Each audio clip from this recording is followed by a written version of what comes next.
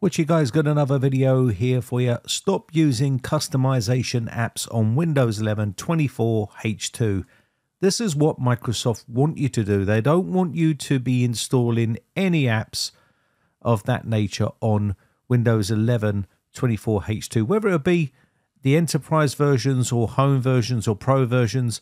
They are not going to want you to download and install them. We already know that Explorer Patcher has caused major problems with Windows 11 24H2, and if you try to download it and install it, you're going to have problems.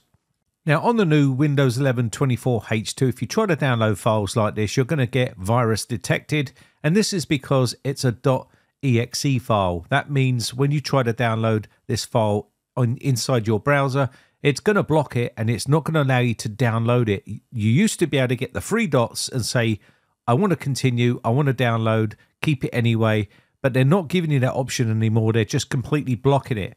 Now, other programs like the Windows Repair Toolkit, here's another example for you. As soon as you download it, up the top, it lets you download the actual file. When you extract the file, straight away, you right-click, extract all, and then you're going to end up with an issue. So straight away, you're going to get something like this, which is now going to delete all the files inside there and stop you from using it. This is a typical Windows security feature that they are now starting to push out in Windows 11 24H2. It's going to be a little bit more difficult to be able to run these, and Windows has blocked the access to this file. So you're not only getting stopped at the browser level, you're now getting stopped at the Windows desktop level, and it's literally deleting these files before you can run them. Now, this is a good and bad thing, and I'll explain that a little bit later on. So if you do like using things like Tiny11 Builder, where you can build your own versions of Windows, these are also going to be blocked, and you're not going to be able to run them on Windows 11 24H2 this day going forward. And this is because Microsoft don't want you to use files like these that could be high risk. Even the Windows 11 fixer tools, these ones are like debloating tools that you can download from GitHub, and basically when you extract these, you're going to end up with the same problem. You'll get the files being deleted and blocked by the Windows security feature. So you can see here, Windows found this file to be potentially harmful. To help protect your computer, Windows has blocked access to this file, and it's basically going to delete it off the computer. And this is to protect you, the user. So a lot of people complain about stuff like this, and people also need to remember that Windows used to be very easy to infect, but when Microsoft tighten up their security and stop you downloading potentially dodgy files and protecting your system and stopping you getting infected, then people go on a rampage and start shouting at Microsoft. So they are trying to protect you in the long run by blocking a lot of this stuff. But unfortunately, there's a lot of people that do like to tweak and do like to tinker with Windows. But Microsoft are trying to, make Windows more secure and keep your system protected from potentially unwanted files that you can download. Like this particular file, it's been blocked. And the reason why it's blocked is because it's altering the Windows 11 operating system by, tweaking it and removing components. And Microsoft don't want you doing that because no one knows what's inside that code, because some of it is locked down. So it will block it. Start all back. For some reason, Microsoft are still blocking this file, and you can see virus detected up the top here, and it's not going to allow you to install it. Now, obviously the browser is blocking this because obviously it's a .executable file, and this, remember, is how malware gets onto the computer, or viruses get onto the computer. You'll download a file directly off the internet, click on it, and you're infected. So Microsoft are now blocking a lot of this stuff, although it's blocking a lot of stuff that is not a virus, and unfortunately, this is just the way that this blocking system works. So they're being a bit aggressive with this approach. Now, of course, that means it's blocking Start All Back, 7-Zip, and other programs like that are executable files that you're downloading directly off their website. Even tools like this one that's been around for a long time are now being blocked, and this could be a a packed file, you know, like a portable file, or it can be an all-in-one sort of setup file. It doesn't like that particular type of file and it will block it. It doesn't necessarily mean that this is a file that contains viruses. It just might mean that Microsoft are now blocking it because they're trying to protect you, the user.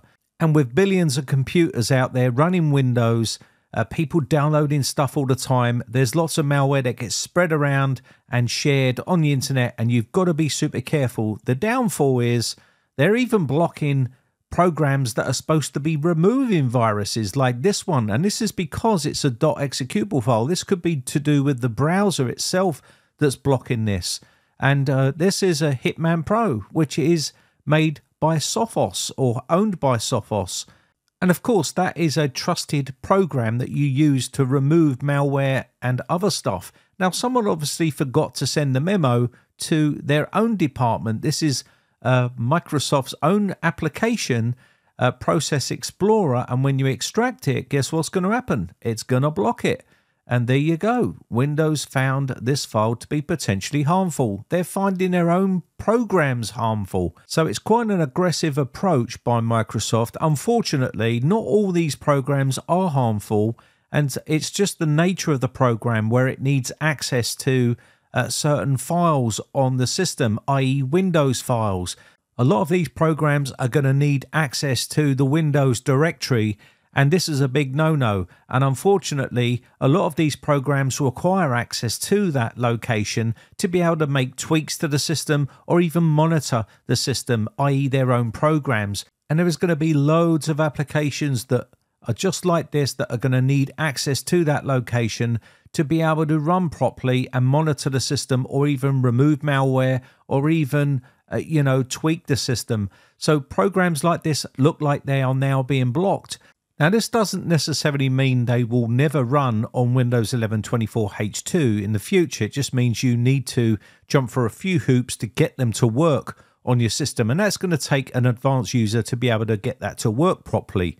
Now, believe it or not, I do believe this is a good step forward at blocking a lot of this sort of stuff from being downloaded. Now, put yourself into the shoes of someone who's not quite skilled and they are just downloading stuff off the internet. It's going to block a lot of this stuff and stop them from getting infected. Now, malware in this sense will be also blocked in this manner, and it means it's going to be more secure and you're going to get less chance of being infected on that version of Windows. And people for many years have been asking for a more secure version of Windows, and you are now finally getting it with Windows 11 24H2. Unfortunately, a lot of the applications that people like to use are now going to be blocked, and you're going to have to probably jump through a few hoops to get them to work on that system if you want them to run on that version of Windows. A lot of this stuff has been blocked by Microsoft, and there's loads more other applications I could go through and show you, and they are blocked also.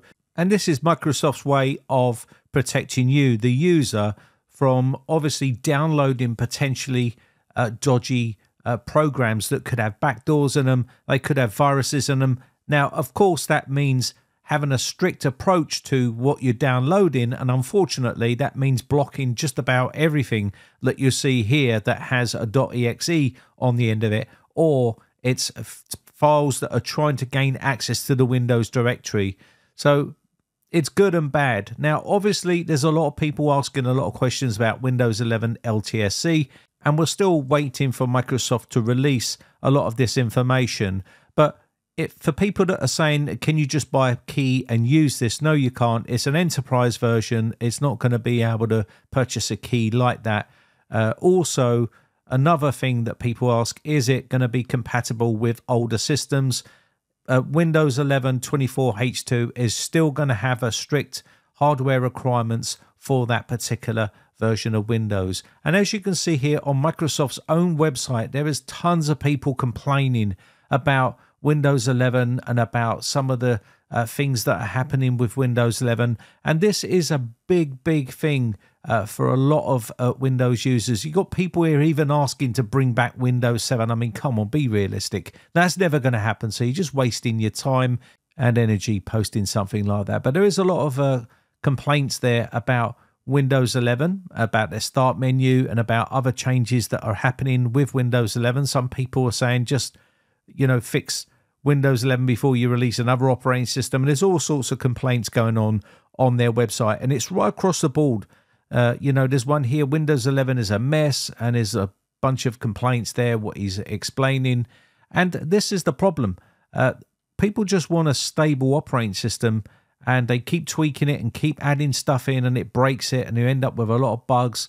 And this is a major problem for Windows at the moment. I just think they need to get a stable version of Windows and stick with it for a while and let people enjoy it for a while before you start forcing feature updates onto people with features that people are not interested in or they don't want.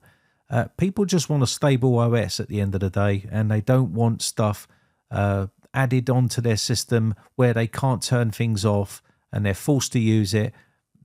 Get rid of the adverts and all of the telemetry stuff, and I think people will be a lot more happier.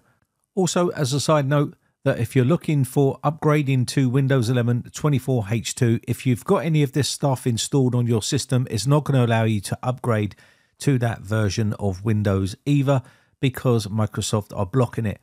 There's billions of people using Windows on their computer.